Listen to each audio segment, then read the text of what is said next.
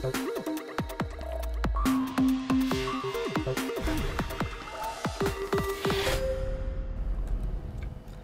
you doing, guys? Welcome to another Dell Time tutorial. So a question we get a lot is for people to come in and have us change the date calendar on their analog watch. So we're gonna go ahead and show you guys how to do that. We'll be using the Seiko SNAA30 model, and this does come with a chronograph stopwatch and also a date calendar. Watches with date calendars is going to have a two-step crown. The crown is going to pull up half step and then a full step. So there's two different clicks that this crown is going to do if you pull it out. And the first pull is going to be your date calendar. As you can see, I'm going to go ahead and turn and you can see the date change.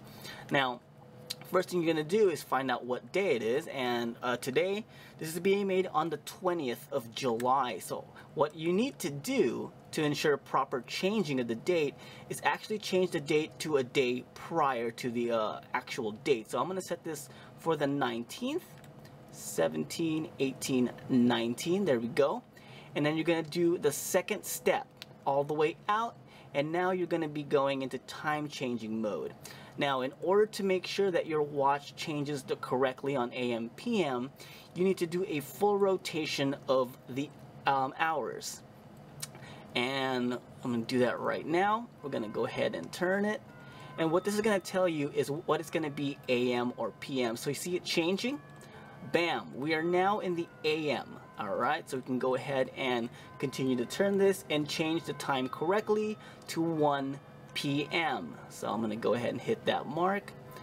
So 1 o'clock, almost there, and bam, 1 o'clock, and it's the 20th of July.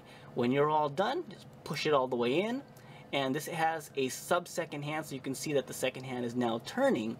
But what you just did is you made sure that you have the correct AM PM for your hours, and now you're set at the right date. So that's it, guys. It's not that bad.